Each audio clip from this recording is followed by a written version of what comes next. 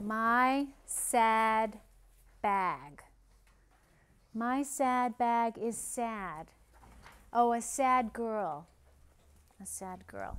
Okay, so this one, again, like the anger bag, and people have said, are you like the bag lady? Because I have a lot of bags.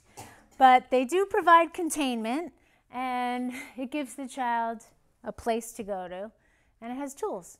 So I created the anger bag, my sad bag, the stress bag, my out of control bag. So I just kind of went bag lady crazy. But I realized it was working. Why stop? So with this, the same thing. You need a bag. Again, I talked about, the color that I associate for sad is blue. So a blue bag, and it doesn't have to be this. You can get these for real cheap on orientaltrading.com. You can get like 10 of them for $12 or something. Or you can get a bag at the grocery store. A tear pillow, again, just a pillow case that the child's going to draw on, which will be their sad pillow. Paper to draw with crayons. What I've incorporated too, here's paper, is a small photo album, and we'll go through all of these.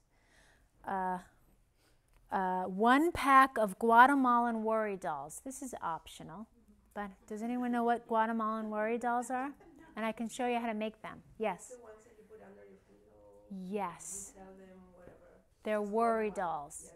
In the legend in Guatemala is they're little dolls, and if you every night before you go to bed, if you tell them one worry and you put it under your pillow, the next morning all your worries will go away. I gave this to one girl, and one week, the next week I go and see her, and she was really mad at me. And I said, what did I do? And she said, those worry dolls didn't work. And I was like, oh boy, what do I do? How do I, okay, the worry dolls didn't work. Because really, they're a crock of, like they're really going to fix the worries. But my goal was to get her to express with her parent at night, just express what the worry is, and then the parent would know what it was. So then I thought, okay, let me be creative out of the box. I said, I know, you need even bigger worry dolls. They're too small. And she's like, yeah. So we made bigger worry dolls. We just made out of cloth and little like paper popsicle sticks, and we wrapped them with yarn, so you can make them. You just wrap them with yarn, different colored yarn, and put faces on them, and then put them in a bag. And the child can tell a worry to each one, because that's how they make them in Guatemala, pretty much.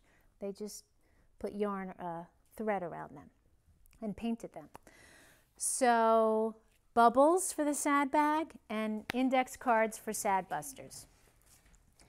I have been also getting books for kids on what is sad, what is a sad feeling, or you're going to create an experience book. What do I do when I have feelings? What do I do when I have sad feelings? Like that book I had passed around, the Blue Day book for that child. What they can do when they're feeling blue. You can give them a book, you can have them create their own books. And this child, this was a boy, he said, take a walk. You take a picture of the child doing the intervention. Take a walk, hug from mommy, snack break. Those were his 3. And I like 3, because I said that before. You're going to pick 3 interventions. 3 is a nice assortment. It's not too much, it's not too little, and it's clear. We do 3 at a time, because we don't want to overwhelm them. Giving them 10 interventions, they're not going to be able to do it. So I'll show you this book, because you haven't seen this one, right? What do I do when I have feelings? And the child decorates it. Okay.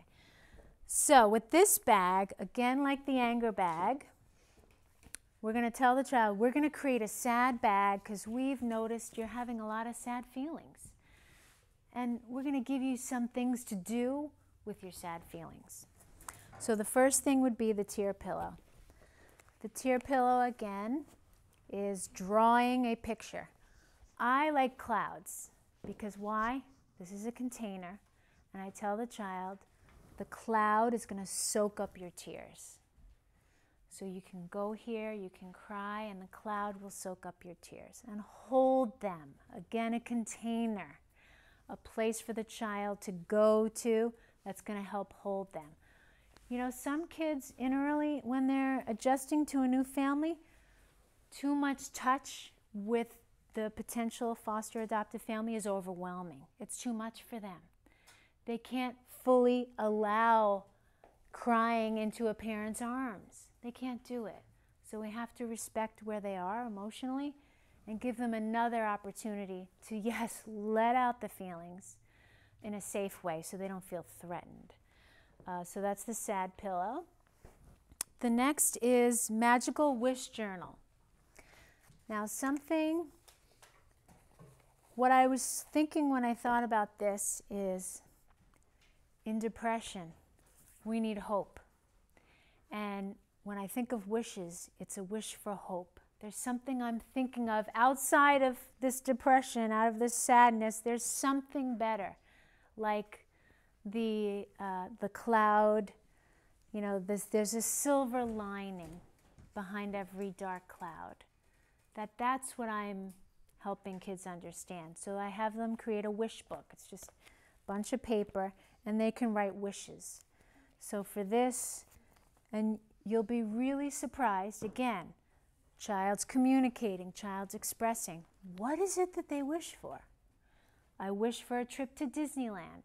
They may be 12 and they've never been to Disneyland. I wish for a new doll, like the one I had in my foster family that disappeared when I moved. You know, maybe the doll I received from my birth father on my last visit 5 years ago. That meant so much. We don't realize those are attachments too. I wish for a visit with my brother. It's really interesting what kids put in their wish books. Now this is an example for you today. I don't have an original because they're with the child right now. But I really like this tool too because it gives them hope. And then they can share them with their parent, and then the parent has an understanding what they're wishing for too, and can possibly make it come true if they're able. We can't all go to Disneyland, it's pricey. But we can go out for ice cream. Okay, so the next one is paper to draw. Again, it's paper for the child to draw their feelings, write words, thoughts, anything they're feeling about feeling sad. And the sad bag has a lot to do with the grief and loss of the separation, not only from maybe the previous foster home, but that birth family. Or the siblings I lived with and then I haven't seen them because we're all in different homes. There's a lot of grief and loss for these kids, and we need to acknowledge and give them a place for it. A small photo album. What I do with this, and you can get these at the dollar store, and you know, for clinicians and social workers, this expense does not come out of your pocket. It's, we need to purchase these 5 items. You know, you present to the foster parent or the potential adoptive parent, you know, we're going to do this intervention. Can you provide me with? People have a lot of these things just sitting around the house, you know. So I know I'm asking a lot of you because this, you know, adds up financially, but you can always ask the parents to provide these because they are receiving monthly stipends for the child.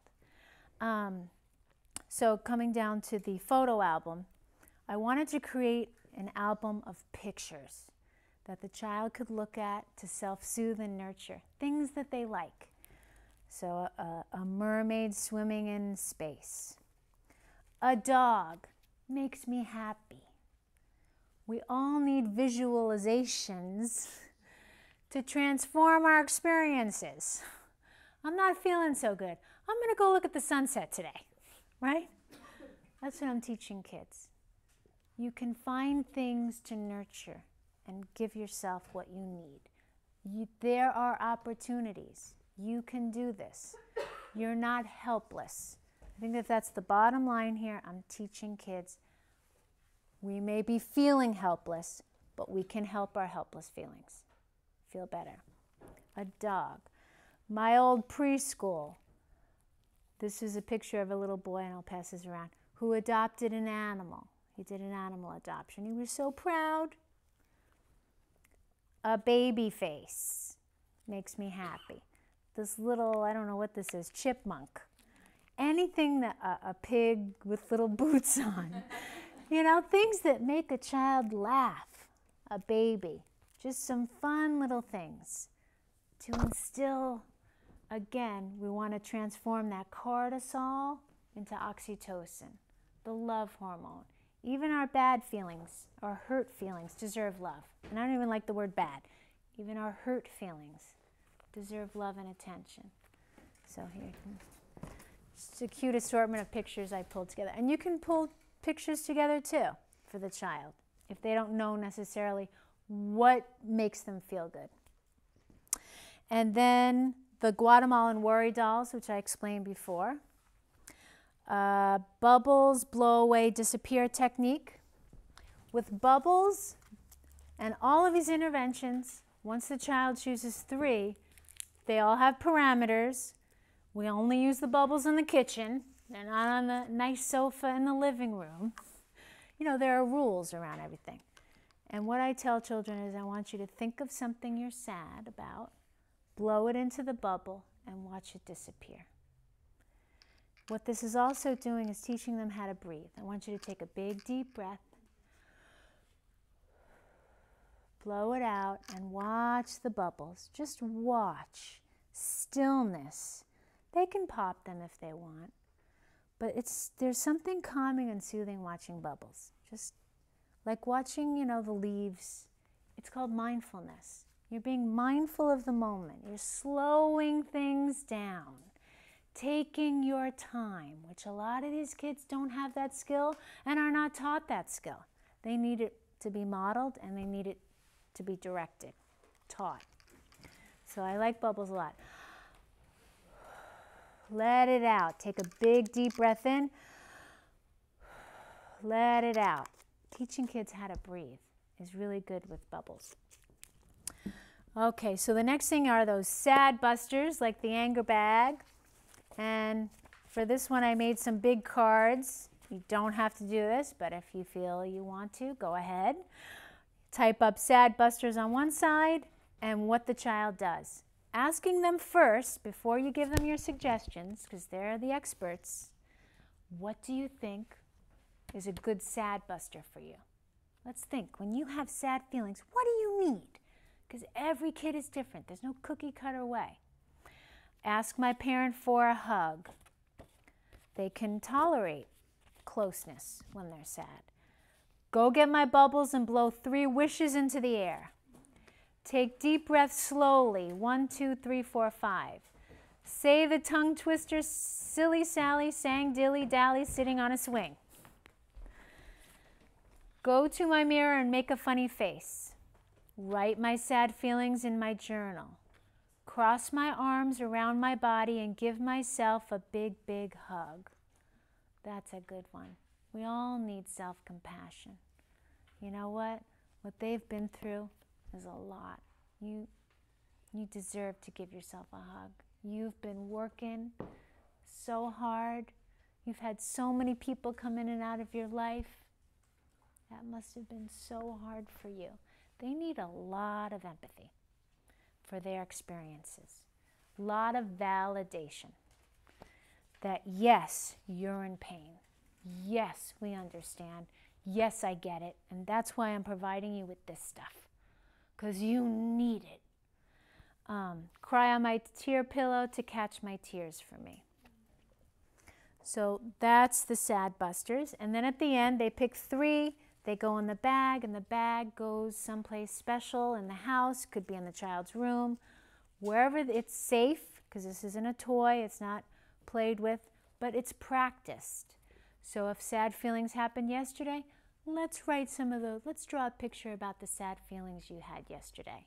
Because remember, in the moment, they're not going to be able to utilize this.